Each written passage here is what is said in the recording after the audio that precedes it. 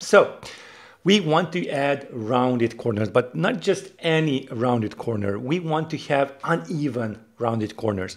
So after the frame, we want to add it onto the frame, and of course before the tab gesture. We could just use the corner radius 20. I know this AI suggestion is not correct actually, but that will create corner radiuses on all four corners. What we want to have is uneven ones. So what we are going to have is a clip shape,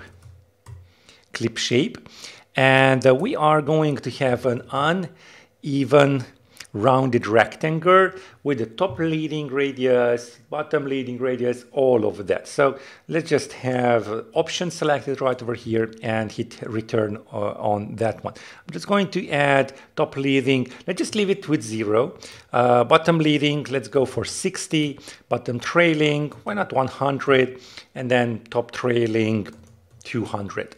And then we have this style, and either it's circular or continuous. Circular meaning that it's actually a circular rounding of the corner.